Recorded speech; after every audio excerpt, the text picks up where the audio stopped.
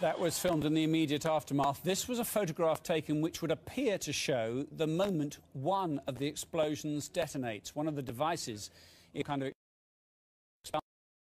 this.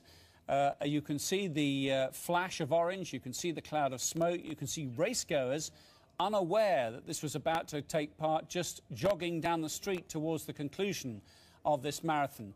There has been a suggestion that the building, which may or may not be a sports store, is just behind that flashpoint, and it may have come from within the building. There are other reports in the confusion that normally occurs on events like this, suggesting that a trash can, a rubbish bin of some kind, may well have contained an explosive device, and it was that exploded. Now, our colleagues at Fox News in the States are saying that law enforcement there have confirmed to them that there are at least 3 dead as a result of these twin explosions. And we're also hearing that Massachusetts General Hospital has at least 2 patients been admitted, and that figure is probably well out of date by now. I'd imagine many more.